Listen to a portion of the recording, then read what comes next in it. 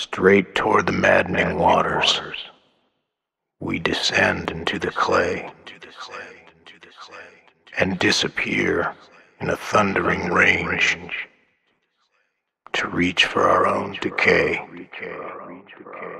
Spirits burn in the distance, calling down the debris of generations, searching for forever, afraid of rising like a river's edge to nowhere. Borrowing light from grief, we honor our relations. The arc of your words will never cease to inspire revolt in the herd.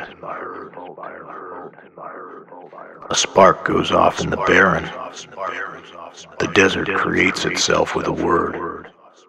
Where fear is king, mouths are spiteful, and we choke on the smoke of lepers.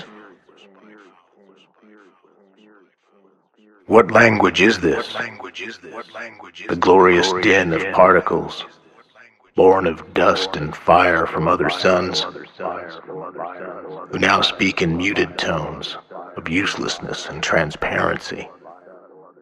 In this age of eclipse, of how the acceleration will devour us all. What language is this? This is not a world where words are forgotten, nor is this a world in which I will be forgiven. Yet I trudge on and break trail like a goddamn bull. Solace doesn't lie with the civilized. Mercurial by nature, the seeker is never satisfied.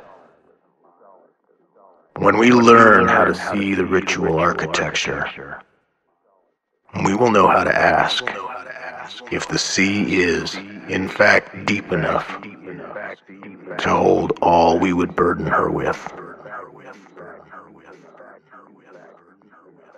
The bleeding didn't help. The serum still foul, jaws tight, faces grim, preparing to receive the roaring waters. Gnostic repetition on goat skin, singing the spirit disconnect. This land is holy and the truth is vast, yet we have desecrated and defiled our temple.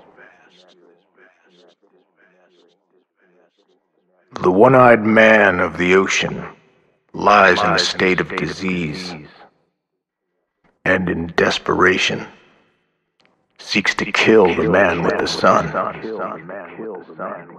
Yet only the vows of nature can dislodge the infected nights from the misanthropic. It's so damned easy to justify the horrors done in your name when your soul has already been conquered, and you identify most with those who have conquered it.